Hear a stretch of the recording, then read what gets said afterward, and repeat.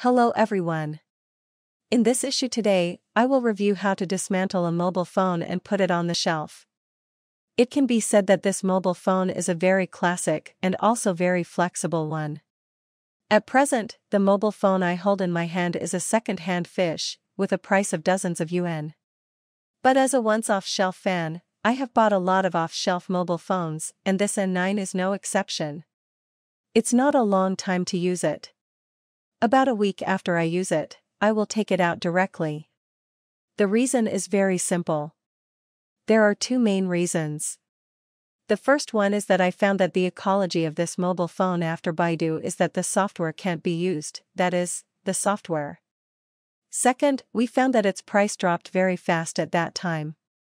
At the beginning, the price of the building was more than 3,900, but I will see that its price is basically rising every day. After about a week, I stacked about 700 yuan, which was around 3,200. I remember I gave it out. Even now, this mobile phone has a plate. Many of its designs, including concepts, were very strong at the beginning. For example, the shell like these can be a one-piece molding of megacarbamate. This style. In the back, in fact, it has affected the price drop for a long time, including some mobile phones from the beginning of Rimmel Series 800. Basically Sirius is a similar design, the screen is a 2.